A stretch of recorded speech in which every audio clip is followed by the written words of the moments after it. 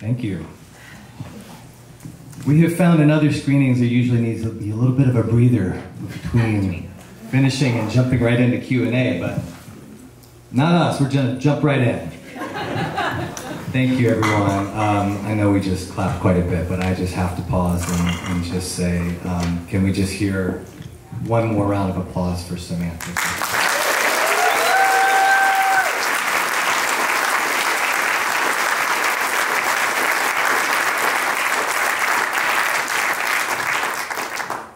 So we are thrilled for you to be here and to have gotten to see this film. We're going to do a few questions. I'm the questioner, she's the answerer for the most part, and we're going to turn to the audience. So if you've got any questions, feel free to think about them, and Cole will walk around with the mic. So I think the first question that pops into a lot of people's minds after they see this is, how the heck did you end up in Peru? Where were you guys? How did this all come together? Like, give us the backstory. It's a bit of a loaded question. I first went down to Peru as an intern to a PhD student at the University of Washington, and I fell in love with this pristine rainforest called Las Piedras, which you guys got to see quite intimately tonight. And at first, it was all about research and camera trapping and trying to discover new things in this place where really no one had gone before and done research before.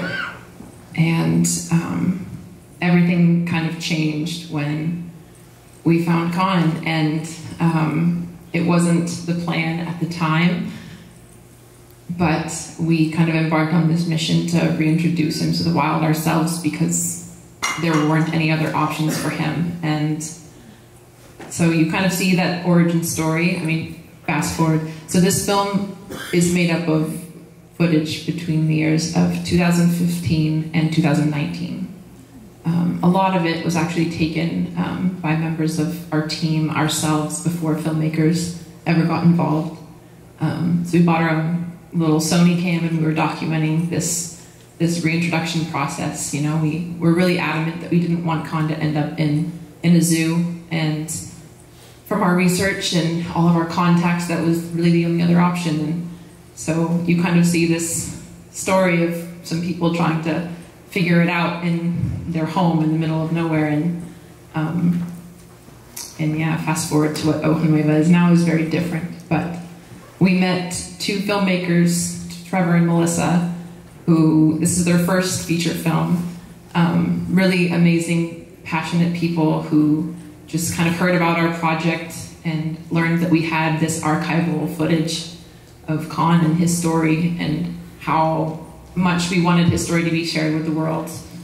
And then Keanu came into the picture and they got to kind of live with us and follow it in real time. So I think I answered that maybe a quarter of your question.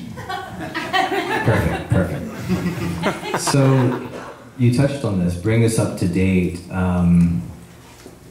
Hoja today does, the organization covers a lot of conservation issues, some of which were touched on just briefly in the film, but a lot of which were not really covered in depth. Tell us all about Hoja today and your current efforts and where you're going. Right. So the film team left in 2019, and there's so much that's happened since then.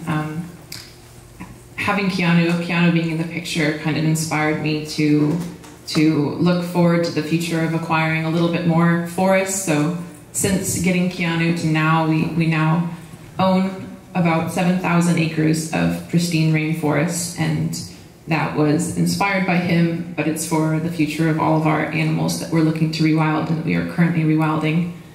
So since the film, we have acquired this beautiful rainforest, still working alongside local communities, which you see a little bit in the film.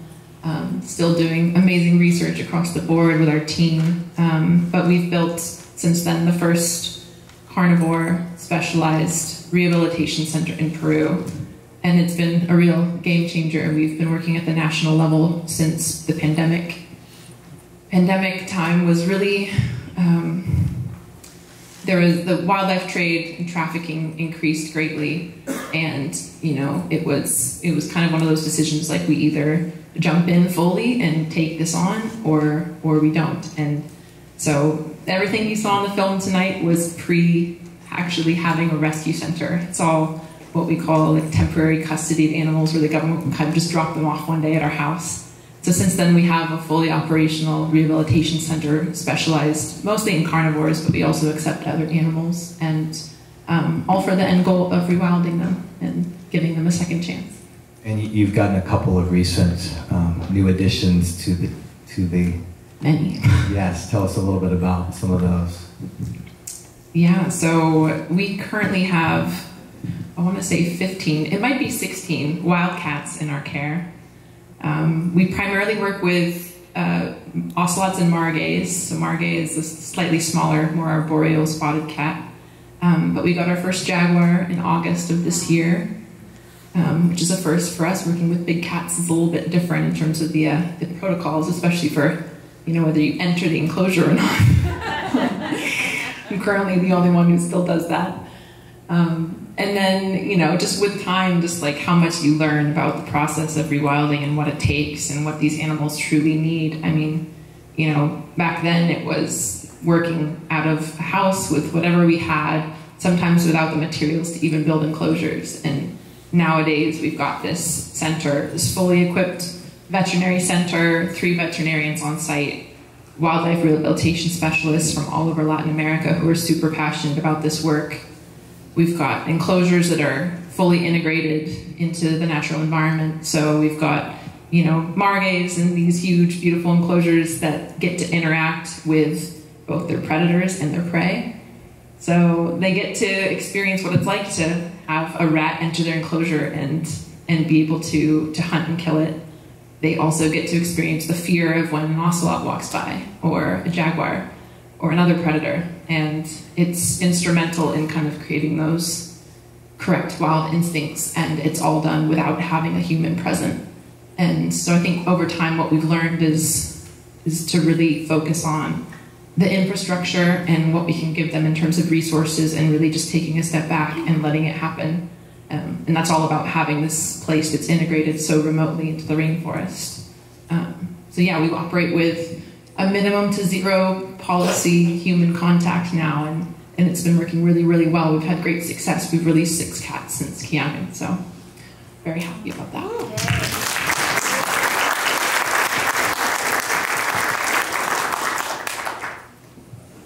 So I'm sure, like me, a lot of us could not imagine having our lives documented up on the big screen. A lot of the challenges you live through, we all just witnessed.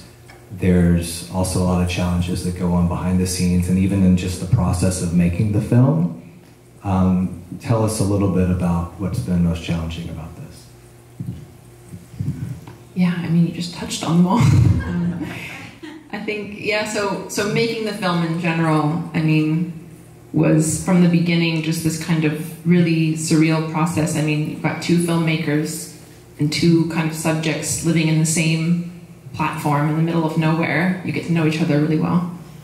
And yeah, along the way, I mean, sometimes things change. I think in the beginning, I was really focused on, I want this to be a story about Khan, and then Keanu came into the picture, and you know, you think about all the footage that they've gotten over these many years and what the final project is going to look like. And for me, you know, seeing the film for the first time, it was kind of like, why are there people in it so much? Like, why am I in it? And I get it makes sense, but I think it was really challenging from the perspective of really being so like invested in it being a film about conservation and some of the issues that we face on the ground, and generating awareness and generating support, and it touches on those pieces, but they kind of like have a backseat to some other important issues. But I think for me, that was the hardest part, was kind of like coming around to the fact that this is for a larger audience, to reach the most people as possible. And that's wonderful because it makes more people connect to this place and connect to the cause, hopefully. But I think it was really challenging for me, just based on what I'm, you know, passionate about. And then yes, opening up on a screen. There's some things that you saw here. No, yeah, being that, you know, we jumped all in, and we shared parts of ourselves that like sometimes you don't even share with the person that you're really close to, and it just, you know, it happened that way. I think it happens when you live remotely too, and sometimes you just have a camera in the corner, and you don't want to talk to your partner, so sometimes you talk to the camera, and you know, you capture these moments that are, you know, very different but meaningful. I mean, it took me about a year to even open up to the film crew about like what brought me to Peru and like my upbringing, and you know, I don't even think I talked about my dad or anything from my childhood until I was like, I have to go back home, like my dad's in the hospital, and I actually think this time he's not gonna make it. And he actually passed away during this film when we were filming, and it was just really, you know, it's a hard thing, and to have people around all the time filming that can be difficult. I think amongst the challenges, you know, Harry is certainly a challenging individual, as we've seen in the film, and I know a lot of people following the film have questions. How's Harry doing? You know, Harry was at Telluride with us, and he has certainly been out there with a number of the film screenings, and we think he's doing okay, right? We think so. Yeah. We hope so. We hope so. That's right. Shifting gears, I think there's also a lot of pleasant surprises, maybe some upside that you hadn't thought about in doing the film, and certainly since it released or since it premiered in September, you've had a lot of engagement with people getting to see it. What have been some of those pleasant surprises for you? I think the biggest one, which I'm still coming around to getting used to, is, you know, just I feel like my whole life is kind of built up to this point of you know, I really want to have a platform where, you know, someone can speak to some of these issues that are happening around the world, and you know, if this film is what gets me there, then I feel pleasantly about it. It's definitely a great, you know, way for us to raise awareness and to have a voice for so many that don't. And I think that's the best part of all this, is being able to kind of share these experiences, share our work, generate, you know, awareness for the cause and everything, but, you know, to people that wouldn't have even been remotely aware of some of these things that are happening. And yeah, also to kind of share that like emotional side of things is great. I think if it impacts people in a positive way, if they can relate to it, if they can, you know, heal a little bit just from like one of the things that they heard in the film, then I think that that's worth it. Cool, let's take some audience questions. Oh boy. Anyone ready? Don't give it to my sister, no. If anyone has a question, please raise your hand. No pressure, no pressure.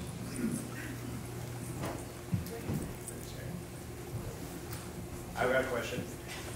This is Jim. So Sam, I'm curious with, so growing up here and obviously with the hometown audience, I'd love to know kind of, did any element of growing up here seed your passion for the wilderness around you? I'd love if you kind of talk about that a little bit. Yeah, sure. So I don't know if everyone heard, but basically growing up on Bainbridge Island kind of seeded my passion for the wild, and I would say definitely yes. I was very fortunate, you know, to move between a couple houses on Bainbridge that were always somehow nestled deep into a forest. Had parents that were extremely passionate about animals and rescue. You know, my dad would bring home owls and ducks and things. Like one time he slid his truck sideways on the highway and brought home a duck with all her babies, and we raised them in our attic and then released them. And so I think that those things, like, you know, you don't notice them at the time, but they definitely affect, you know, who you are and who you become. And living in an island like this, and the kind of like community involved in it and everything, I think it kind of just forms, it's a part of you. And then in high school, I got to go on, I think it was the first ever kind of abroad trip with a couple, I think Casey Taylor's here. Hi, Casey. And Brad, at the time, Jason wasn't involved in those trips, but you know, being able to go to Africa, I remember it being huge. My parents were just like, okay, this has to happen. This is like Sam's passion in life. Like, she has to go and see these animals. And so having that opportunity really just kind of opened everything to me. Like, there is an entire other world out there, and I have to go and see it. And definitely going to the Amazon was the next step. Hey, so I was given a microphone. Hi, Sam. It's Lee Sam here. Oh boy. So as a fellow cat biologist, yeah, having a film crew pick up on your project and follow you around, and then Amazon buys this film, and it's this huge, resounding success. Yeah, so I'm wondering to what extent the proceeds of this film, if you know, and you may not know, how it can support a growing nonprofit like yours to continue doing the great work that you do. Yeah, that's a great question. And I think that's one of the reasons why I've been trying to take full advantage of going to a lot of the screenings that I can before release on Amazon Prime, and just kind of being a part of the different film festivals and events, being able to go to Jackson Wild, which was heavily focused on conservation more so than film, but it was awesome. You know, we are basically trying to kind of use this platform as much as possible to raise awareness for our cause, and you know, Amazon's been really supportive of kind of getting us to these different places, and sometimes we'll show up and there'll be a brunch of like 10 people in the industry. I have no idea who they are, but they're important. And yeah, things like that. I think there's so much work to do still, and we're still working on different ways that this film can benefit Hoja Nueva specifically. You know, it's kind of one of those things you have to keep going after every day, and so we've been working really hard on that. Like, how can we make this actually come back and benefit the cause behind the film? Because it doesn't always happen. A lot of films have big impact campaigns, and this one, it doesn't necessarily, and so we're trying to kind of make that happen in partnership with Amazon and the filmmakers and everyone involved as best we possibly can. Do you have anything to add to that? It's kind of a good question. No, good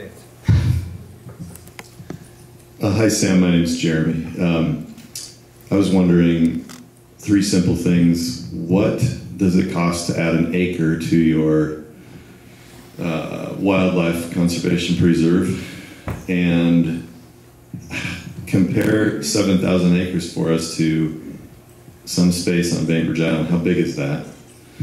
And then I'm just sort of curious, how long can you be here without getting itchy to return to Peru? Can I answer the third one first? Is that okay? It's really hard for me to get away, especially these days. We have such a small team of people. I know I've mentioned earlier that we have this policy now of, you know, very few people have actual interaction with the animals, but we do take in cases. Sometimes, like, we get like 2 cats a month, and some of them come in really young, and right now we've got, I think, 6 babies that are in the kind of quarantine areas of our veterinary center, and it's very hard for me to be away at any moment. So I try to kind of limit it to a couple of weeks. Basically, like, think about, like, if you're leaving your dog at home, how long it takes for them to maybe forget you. And, but, you know, they're wild animals, so it's less time. No, I mean, Peru is you know, my second home. As much as here feels like home, Peru is definitely my home, and I'm always dying to go back. I missed it within a week of being here, but in terms of the acreage, I think in hectares and meters now. I'm no longer American, but it's about $100 a hectare, which I guess a hectare is like 2.2 acres, something like that. So it's actually not that bad. I bought my first ever private piece of land in 2015, which is the house that you see in this is like our first ever facility, and we don't actually live there anymore. But that first 30 hectares, so about 75 acres, I bought for $900.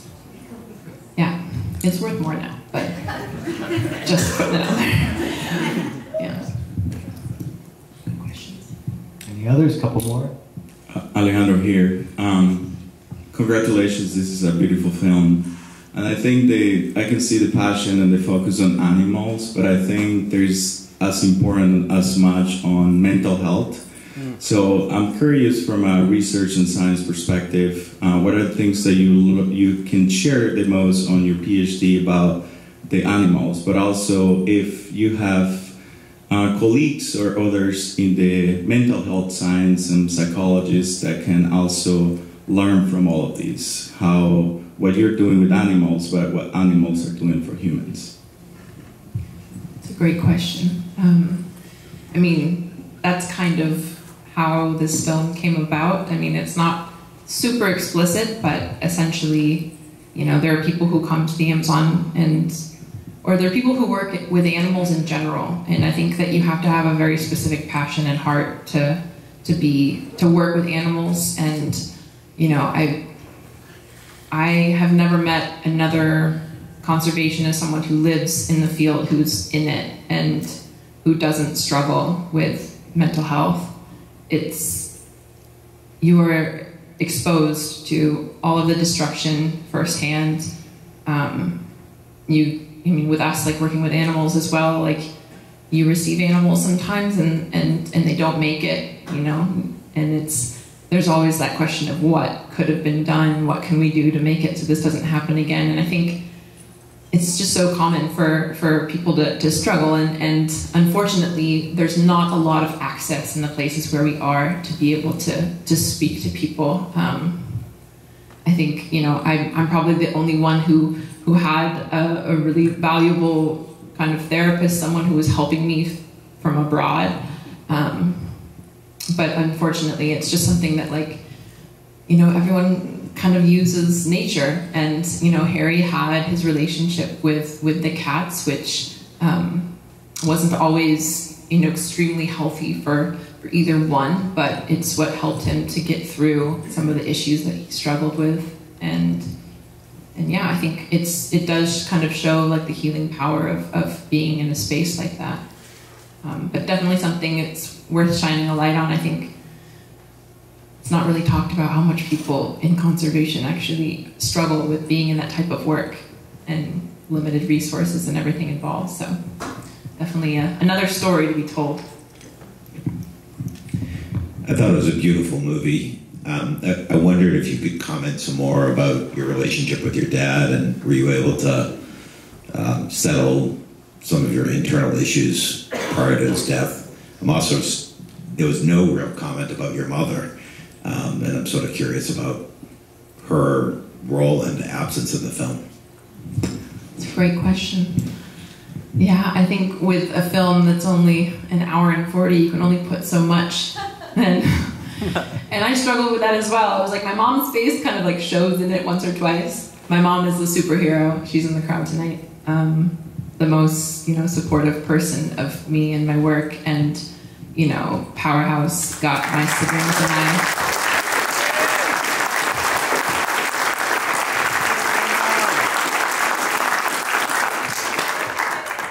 Yeah, it's a difficult thing for me to speak about, but I think, you know, growing up, so, you know, having an alcoholic father who, you know, it was a very different childhood. At least I felt like, you know, it was something I could never really speak about, and that, you know, I couldn't tell anyone. It was very, like, kept within the family. My dad was extremely charismatic, and everyone on the outside loved him so much, and I did too, and that was really hard for me because I think it was, you know, growing up, you have these two people, but they're one person, and so I developed this, like, ability to kind of see people and see them differently, and notice the good in people, even if there was this, like, side of them that wasn't so good or didn't treat you so well. And I mean, unfortunately, because I was living in Peru, you know, almost full time at that point, you know, my dad was in and out of the hospital, and I didn't actually get to say goodbye to him before he left. I was able to make it here, and, you know, my mom and I were there, and my sister and my brother came, and it was the first time we'd all been together in a very long time. And my dad is a huge part of me and who I am. I feel like I have this, like, super compassionate side that's from my mom, and then this fire that's from my dad. And they're both very important parts of me who make me who I am, and I'm very grateful to both of them. But I think this film is very indicative of, you know, sometimes people can be in the forefront because they're very charismatic and because they tell a good story. But sometimes it's the people in the back who are doing a lot of work. And that's true in my family and in this film.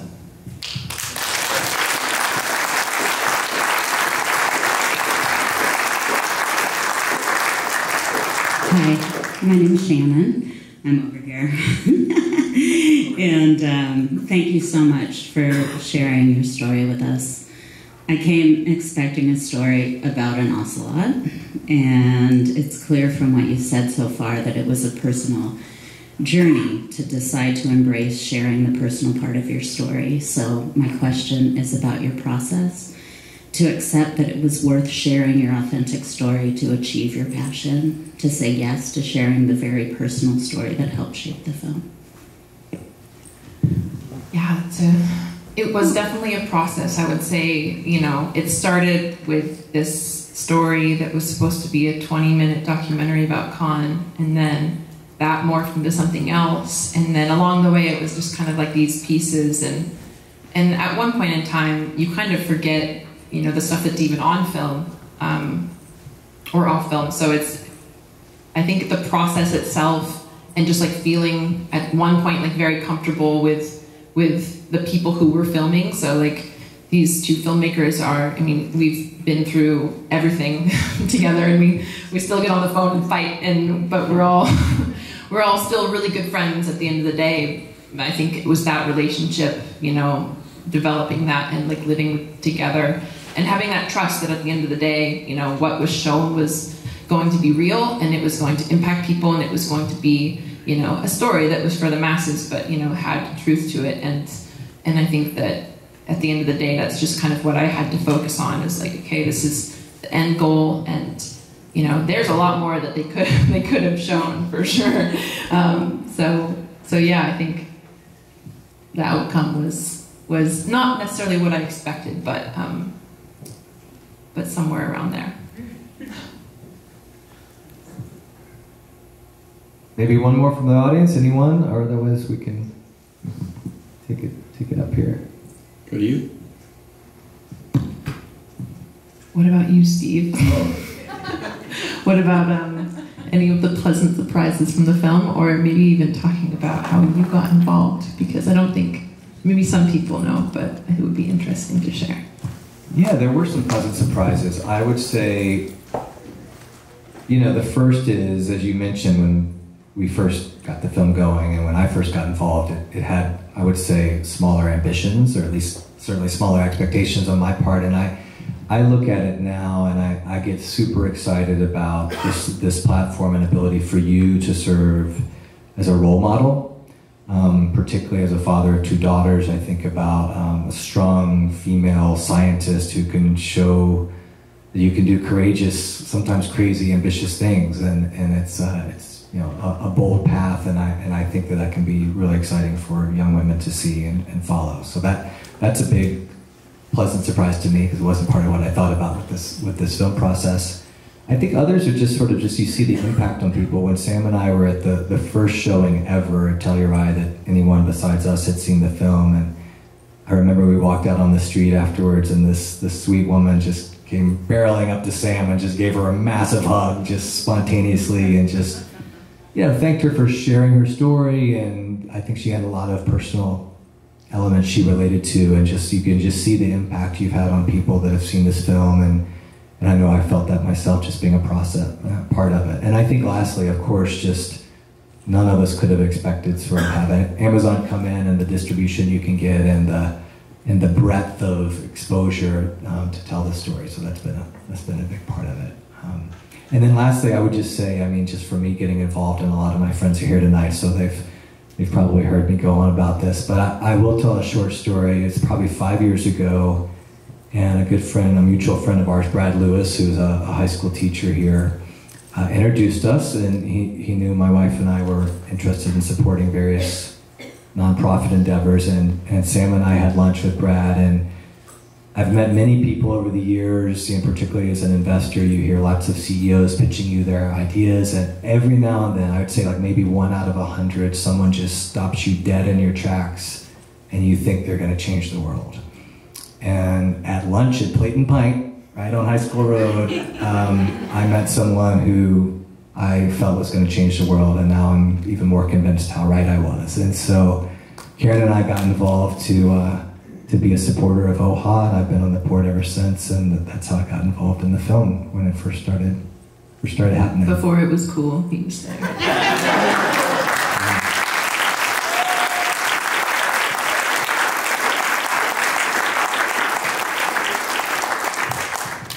So as we wrap up, I just want to say it's been a thrill for me, and certainly my wife Karen, to be a longtime supporter of Sam and OHA. And if any of you have been moved by her story and this story and the things that she's doing, I would encourage you to find ways to engage and support. And I'm going to offer you up a few of those. The first is you can grab this little fancy badge that hopefully you grabbed when you came in. And if you look on the back, there's this clever little QR code, and you can scan it anytime you want. Your phone will take you right to a little landing page that will tell you lots of great opportunities to donate. And so I would encourage you to check that out and do that when you get a chance. We also, on the way out, if you're less QR savvy, there's some envelopes on the piano you can grab. There's a pen inside, and just write your name and any donation, big or small. I know it's very helpful to Sam and the team, and you can just leave that right out there. We are now going to, I've got one little surprise, but we're gonna head across the street. I hope you'll join us. We've got lots of food. I bet everyone's hungry, lots of food. We've got more drinks, lots of music, literally just straight across the street, up the stairs. You'll see all the lights. Music will be going at the Manor House, and Sam and I would love to get to talk to everyone, meet everyone that we haven't met yet tonight, and tell you more. There's going to be all sorts of cool stuff from the jungle, a couple silent auctions. There's going to be some nice videos, some other donation stations, some T-shirts, some swag, all sorts of cool stuff. But the cool thing, the really cool thing, hold this real quick.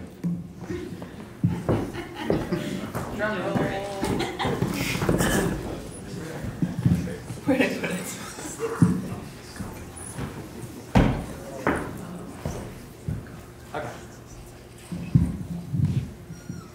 This is Keanu. And this is a photograph taken by Trevor Frost, our co-director, and he was also originally a National Geographic photographer. It's a beautiful color photo. And I would like you guys to look under your seats, because one very lucky special person has a Wildcat badge taped to the bottom of their chair. You know where?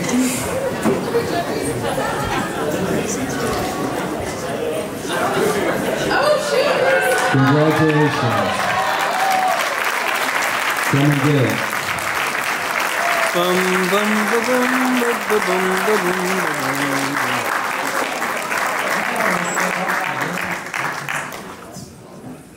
Now, some of you are feeling like you wish you had won that, but you didn't. So I'm going to give you 4 other chances, and they're going to go something like this. Between here and the Manor House, where you'll have a better bandwidth. I guarantee you don't have the cell phone coverage right now. But on the way over there, there's open Wi-Fi upstairs. Just, pull this little thing out, give it a scan, and our top 2 donations by 9:30 tonight are going to win 1 color and 1 black and white Keanu. And then 2 others randomly picked. You don't have to be the top. All you got to do is donate anything. Will also get picked. So we have 4 Keanu photographs to be given out tonight, sometime to some lucky donors. So give it a whirl. Use your phone. Give it a shot. And, we will see you across the street. So I know we all want to chat, but the sooner we get over there, the sooner we can get to the food and stuff. So Sam and I will head right over. So thank you so much. Again, that will be at the Manor House upstairs. So please go up the stairs once you cross the street, not the marketplace. Thank you.